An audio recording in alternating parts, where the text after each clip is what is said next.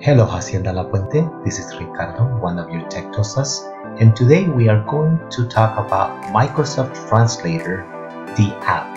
So I have an Android phone, but Microsoft Translator works the same way on an iOS device, on an iPhone. So the first thing you want to do is you want to go to your App Store, in my case, my Play Store. Okay, so when I go there, I want to go ahead and look for Microsoft Translator. Okay, so I'm going to look for it.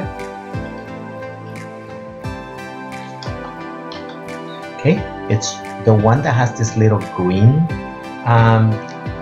icon like this, and I have already installed mine. So you will have to install your Microsoft Translator, but this is what it looks like. And once you have installed it, it's going to give you an option to open.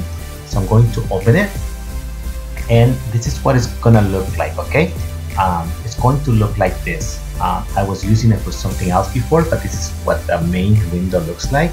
And you have a couple of things that you can use. Okay, let's go and start with the first one right here.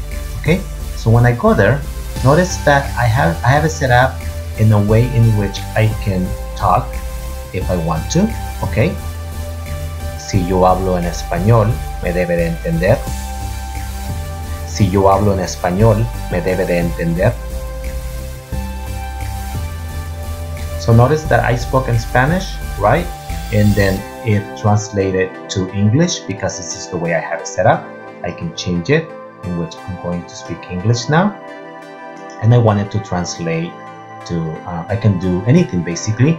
There's a lot of languages that it will actually speak it for you, and some of them that it will just actually type it for you. So let's do it the other way around, okay? So I'm going to speak in English and it's going to listen to me in Spanish. So as we talk, it should translate to Spanish now.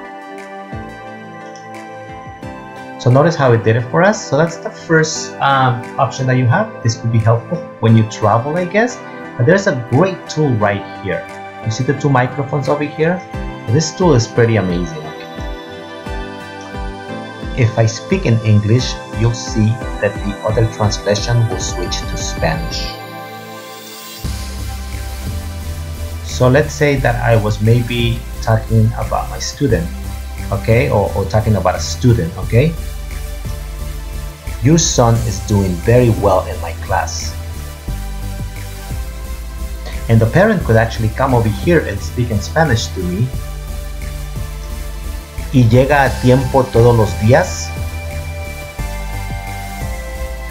And notice how it will translate it. So you could have a conversation going back and forward, and you'll be able to speak and communicate. So that was the first example for the top over here. If you've seen our video with the browser, you've noticed, or you've seen that you can start a conversation here, or you can join a conversation too. So this one is to join, and this one is to start.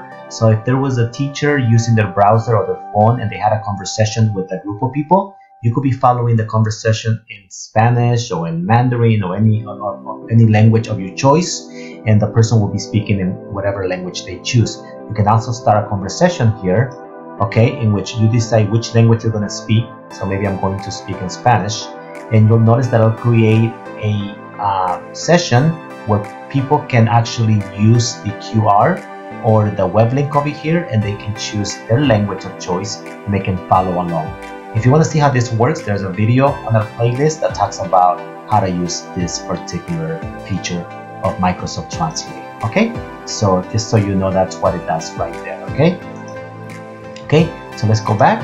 Okay, you also have the ability to use the camera, and I want you to see how this works. Okay, if I take the camera, okay, and I look for something that has English, I'm going to just do this one right here. Okay, and then notice that I'm going to take a picture right now.